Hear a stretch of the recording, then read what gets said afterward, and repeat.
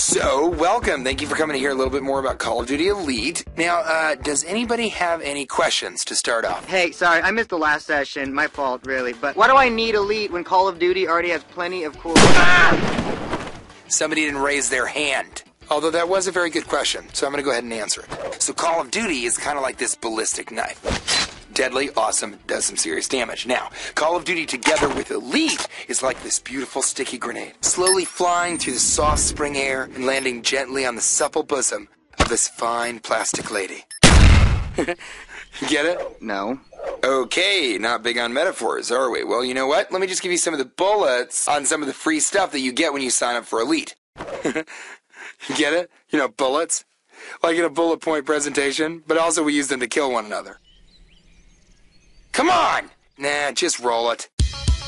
More stats than you know what to do with. Heat maps, track friends and rivals, join groups of like-minded players, upload and share videos, create and join clans, study and edit loadouts, create custom leaderboards, access for mobile devices, weapons performance stats, a pony, which is a small horse.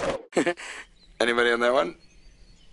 Okay, so here's the deal. Signing up for Elite is free, but if you want to take your game to freakish new levels, you drop a little bit of coin, upgrade to the premium membership, get a ton more exclusive features, and compete daily for real prizes. Plus, you get all of the Call of Duty Modern Warfare 3 map packs. Yeah, excuse me there, sport. I get the whole upgrading thing gives you all the Modern Warfare 3 map packs and that you're a loser, but I'm already quintuple prestige. I could knock your hanky off with a hatchet from a mile away, so how's this going to make me any better? First of all, it's not a hanky. It's a head kerchief. And second, are you really making the most of all that talent and humility? Can you compete in leagues and tournaments? Yes or no? Well, no. Can you play in custom events? No. Are you playing for real prizes? Not real prizes. Are you playing for a Jeep Wrangler?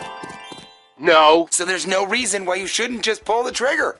Get it, trigger? Forget it. I can see that didn't stick either. Whoa. Oh, I get it. Stick. Yeah, because it's a sticky grenade. All right, let's keep the question. Well, I have stock and subtext, so who's the real winner here, huh? Pony intended for comedic purposes only and not actually included with the Call of Duty Elite service.